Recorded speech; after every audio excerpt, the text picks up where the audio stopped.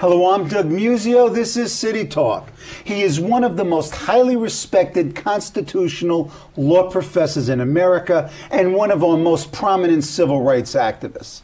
He was the first African American to be tenured at Harvard Law School, where he resigned to protest the school's failure to appoint women of color. He served as dean of the University of Oregon Law School, where again he resigned when the faculty refused to hire a qualified Asian American woman. I first met him with his wife Janet when we picked him up after him being arrested protesting the Amadou Diallo shooting.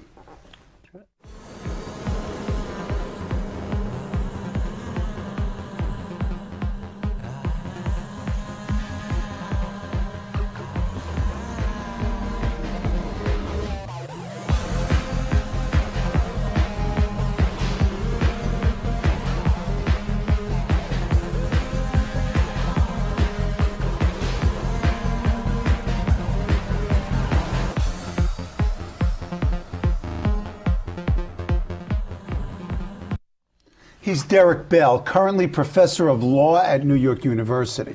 He's the author of 9 books, most recently Silent Covenants and Ethical Ambition, as well as the now standard law school text, Race, Racism, and American Law. His legal articles have appeared in the most prestigious law journals, and he has been published or featured in all the major American news media.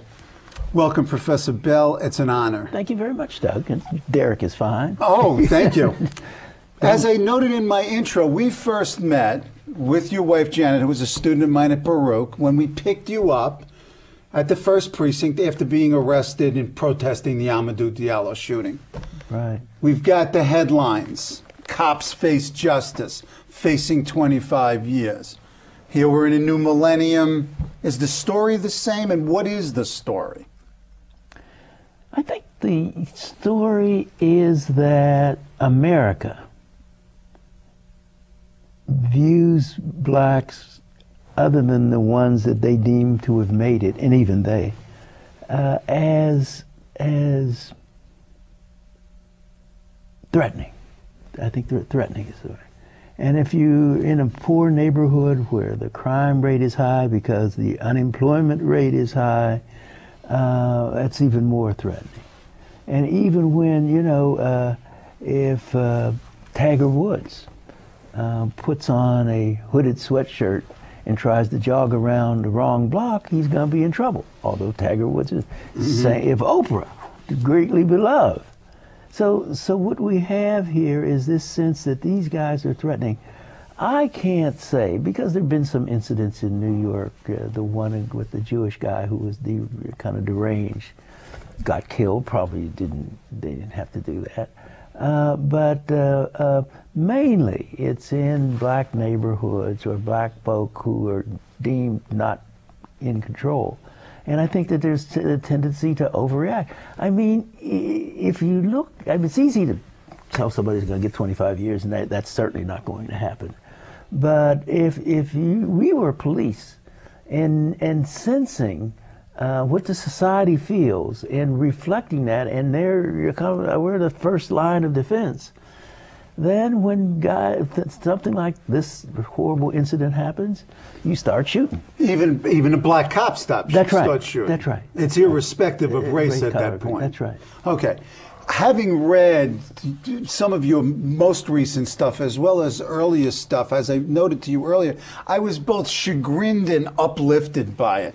And I guess my chagrin began when I read the opening to Silent Covenants, where you argue that racism is an integral, permanent, and indestructible component of this society.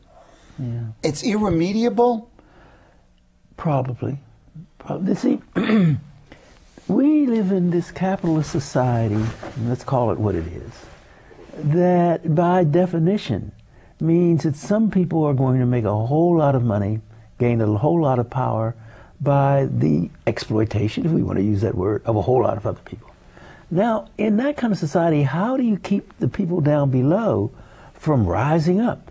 In fact, back when capitalism was getting really started, some of the great thinkers of the time felt it couldn't work. It couldn't work because the people down below would rise up, particularly if it was in a democratic situation where they could vote. Well, it has worked.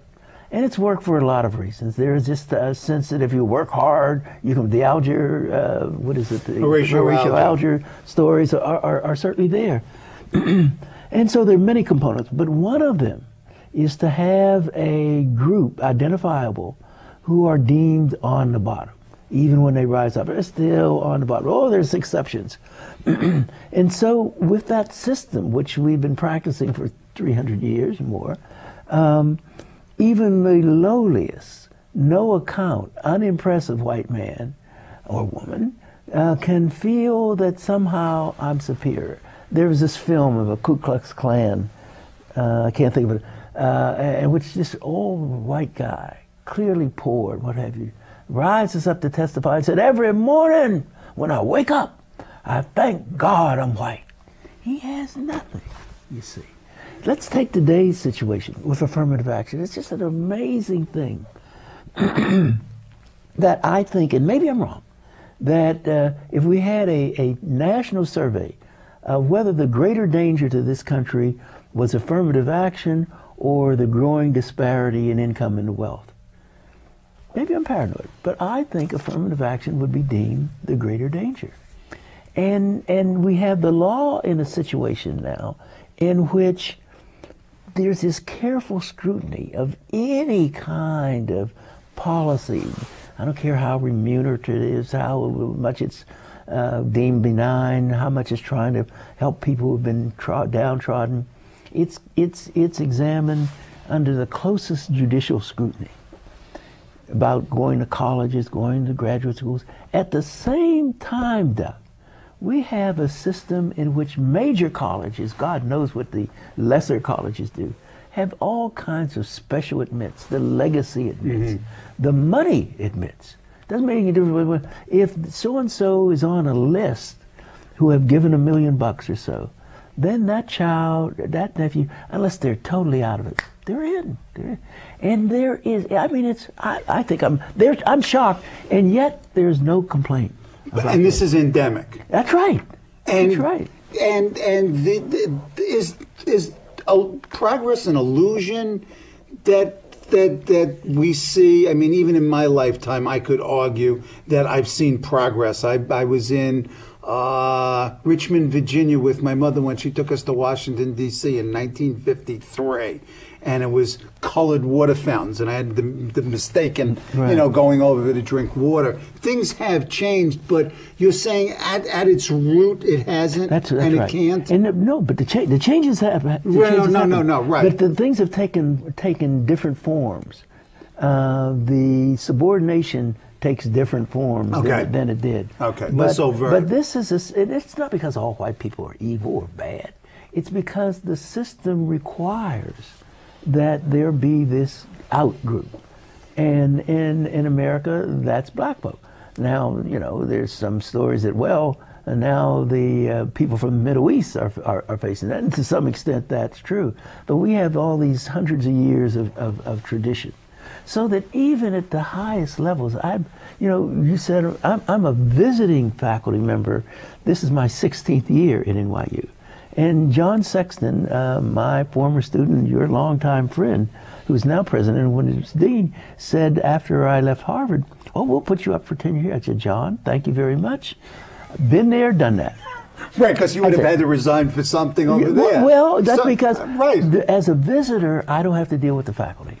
Because the faculty there... This is a plus for you. That's right. The faculty there is as determined to hire people like themselves as they were at Harvard. Now, are the people like themselves dumb? Hell no. They're very smart. But it's a very narrow thing, and it includes people of color only incidentally, only every little once in a while. And this is not, and as I go around speaking at other schools, it's the same thing. Now, these are the highest educated people, more knowledgeable. They're not racist in any, but when there's only 2 positions open, we should do a little bit about minority hiring, but it doesn't happen for the most part, unless there's a lot of pressure. And as you get further down the line, it doesn't get better. Okay. But at the same time, you have this belief. You read your work, whether it's Silent Covenants or certainly Ethical Ambition, and it's almost as if Derrick Bell's saying, this is what I believe, but I'm going to work my damnedest to make my prophecy self-defeating. What is it that keeps you going, given this rather pessimistic view of both the present and the future? I think that life is a miracle and an opportunity. And that while our society focuses on power, particularly as represented by money, by celebrity, and what have you, I'm not sure, as I look at folk who have gained those, that there's a hell of a lot of happiness. There's a lot of unhappiness. I think I see a great deal of satisfaction and some degree of happiness in people who have determined to spend as much as they can on recognizing bad stuff and making it better. Okay. You know, you don't have to. I think Christianity has gotten so off the rep. But Jesus' basic message was that your life, you get closer to God or what have you, by reaching out to others, by bringing people together. I mean, you know, the Jews were unhappy because he didn't come with a sword and what have you, but he was a greater revolutionary than those who came with a sword, because they weren't going to do very well with the Romans.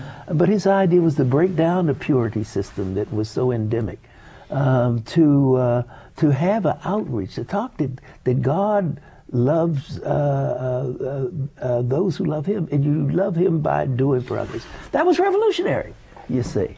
And we've gotten so far from that, it isn't even funny. So part of what goes, the background to Ethical Ambition, which is really a non-religious book about the values of good living.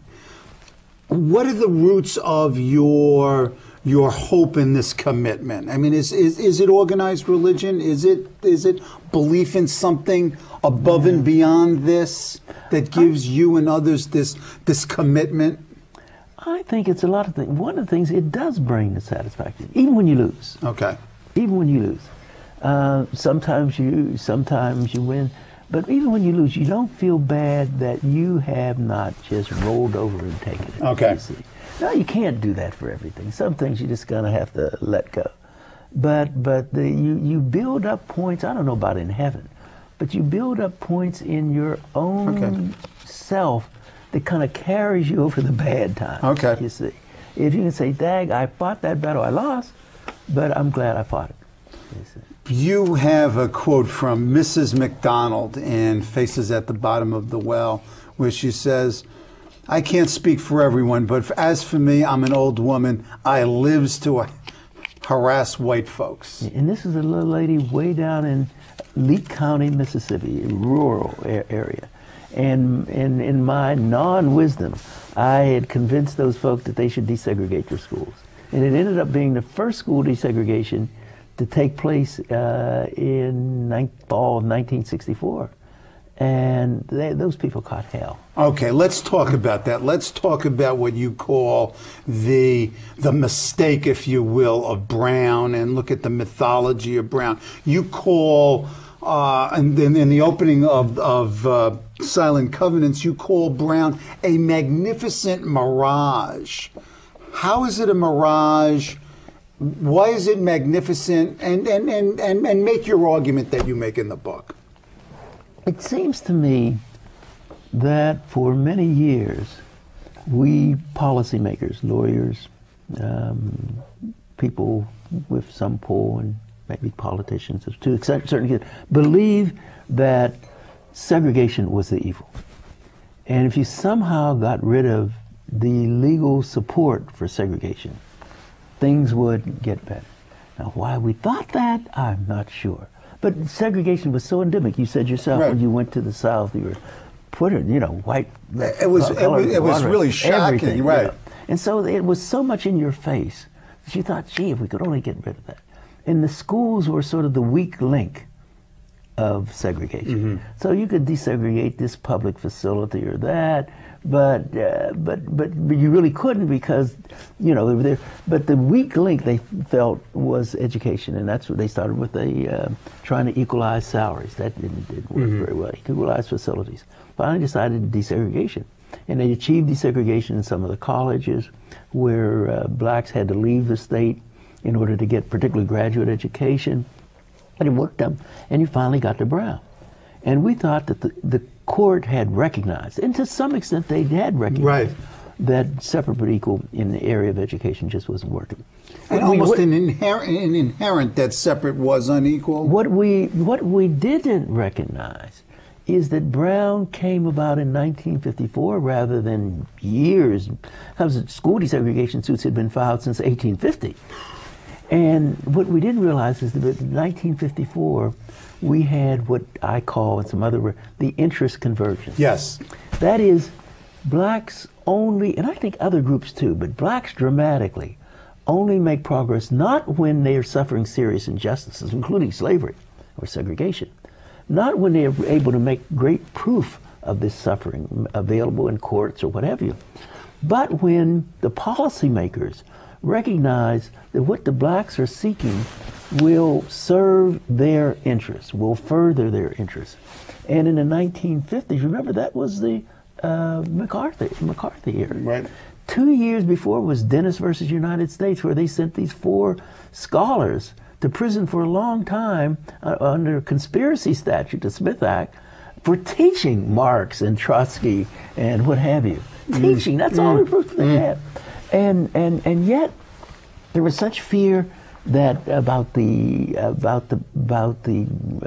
communist countries making a big deal with regard to the segregation here and what have you. There was a fear here that blacks coming back from the war were not going to take this stuff anymore. So that this decision served to improve our foreign relations and could kind of make serve as a proof that, well, this country wasn't so bad after all. And so everybody applauded. So this is sort of the latent underlying reasons that I think. Okay, it's not in the opinion. Go ahead. But what the proof of it is that the very next year, when white folk, which this court was fearing, rose up and they were going to succeed and everything else, the court backed away. They didn't honor the NAACP lawyers who wanted immediate desegregation, which might have worked better than what they sent it back with this all deliberate speed, which the South interpreted as never. Right. And so it was many, many years before there was any desegregation at all. Finally, the court started giving us really effective orders. I mean, they were really hard hitting. But you couldn't keep white folk from moving. So this school that had been desegregated suddenly was depopulated.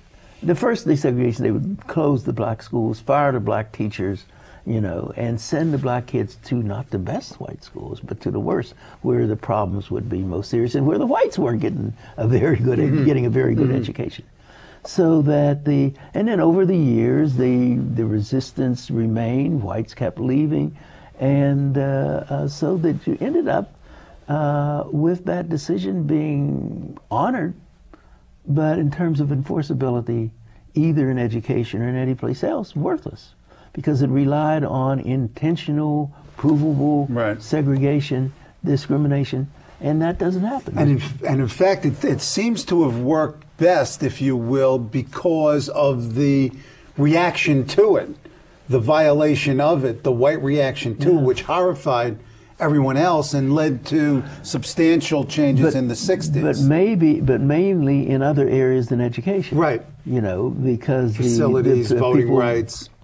And those came about because of the marches. And again, that interest convergence worked again, didn't it? You know? Go ahead. Right. So that there was recognition that, boy, we thought we'd make more money with segregation. It turns out that we black folk down filling up the streets, everybody's staying home.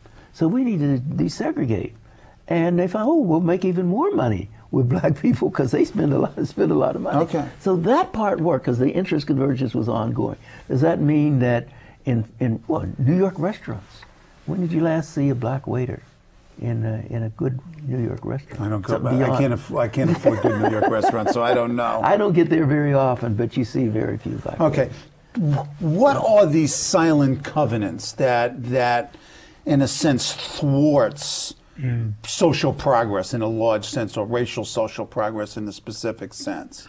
I think it is this unspoken, unacknowledged, maybe unrecognized, that two things. The first one is that I said with regard to interest convergence, that's the only time major progress is made. And then something that my friend Lonnie Guinier up at Harvard calls interest divergence.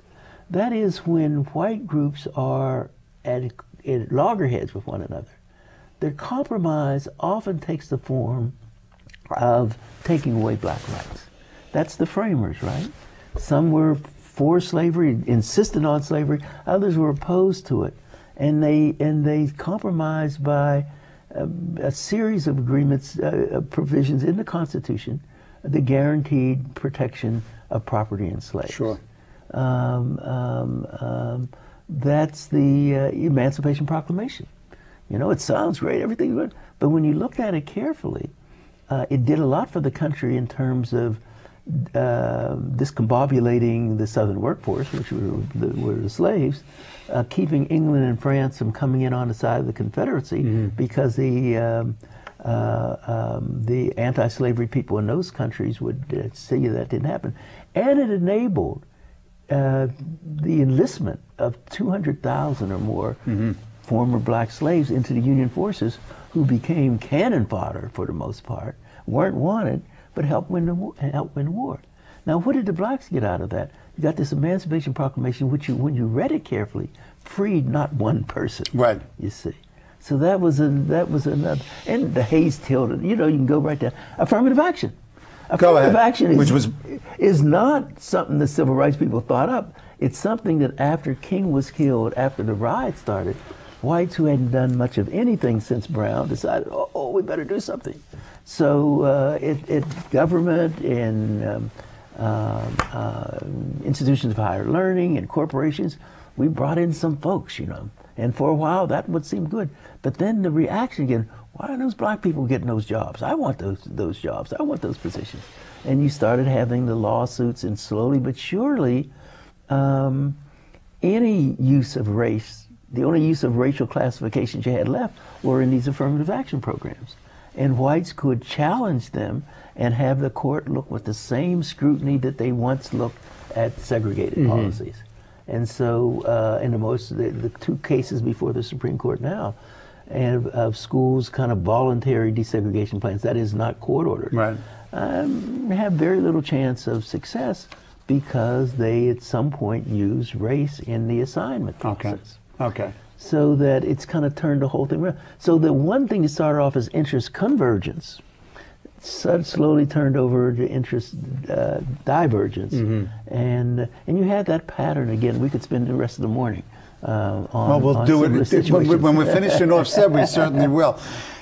In Faces at the Bottom of the Well, I guess it's the third of a series of books that really are very different. I mean, you wouldn't expect it from a law professor, where you use allegorical stories and mythical characters to highlight, and legal analysis and rigorous analytical thinking to demonstrate the realities of the black experience, and it's been called critical race theory. How did you come to this paradigm of writing with your fictional civil rights leader, Geneva Crenshaw? It's a good story. I guess I always wanted to be a writer, but I had no models as writers when I was growing up. But I had models as lawyers and a judge, and they were very encouraging. And I didn't envision that cold water flat thing being very good. So I went to law school, and then became a civil rights lawyer. And then finally, because of this affirmative action thing, got to start teaching. I had no job offers a year before King was killed. a half dozen job offers the year after. I'm the same guy, but that's the environment that's right. how it worked. And I'd been writing since law school, but the Harvard Law School has a law review. The first issue each year has a review of the Supreme Court, but at the beginning of it, there's a foreword that they usually ask some of the great legal scholars in the field to write. It may be about the cases, it may be about some other area. And in, I guess, 1985, they asked me to do it. And I said, boy, you know, sinner, don't let this harvest pass. You know, I wanted to write about race, but to write about it in the strictly legal stuff with thousands of footnotes, and it was just going to be boring. And the editors said, you know, if you did one of those kind of things, it would be mediocre, but it wouldn't matter. But if you're going to write this fiction, we really have to work. And they helped me, and we worked very hard. And that was the beginning, because it was 4 stories.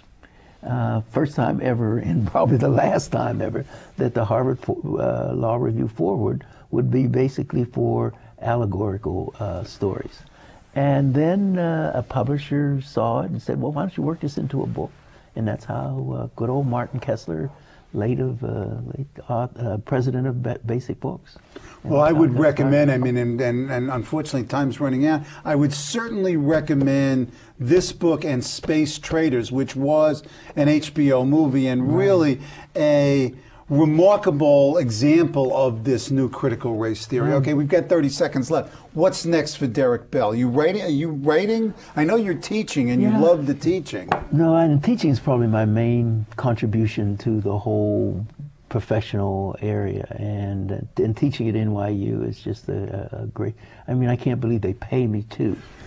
So that I understand I'm going to probably keep doing that as long as I can. But I also have some other writing projects I would like to do. Share, you know, briefly? Well, another writing project dealing maybe with Geneva Crenshaw's daughter that I didn't know that she had. Ooh. So and who was a very feisty, you know, contemporary woman. Yeah. Oh, yeah. We're waiting. Looking forward. So you're coming back when Geneva. What's Geneva's daughter's name? Genesee. Genesee. Okay, when Genesee reaches the page, we'll talk. Very good. Be glad to do it. My pleasure. Thank you. Great. Thank you.